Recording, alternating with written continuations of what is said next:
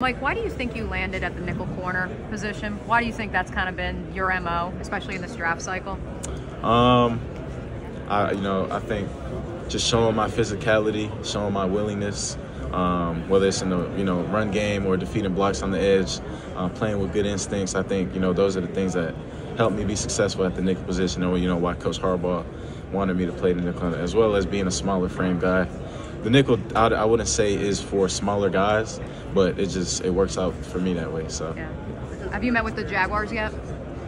Yes, I did actually. Yeah. Formally. Formally? Yeah. How did that meeting go? It went well. Yeah. I enjoyed my meeting with that staff. Did you know anything about Ryan Nielsen before you sat down? No, I did not. Yeah. I knew about Denard Robinson though. Yeah. Hey, Mike, I want to talk a little bit about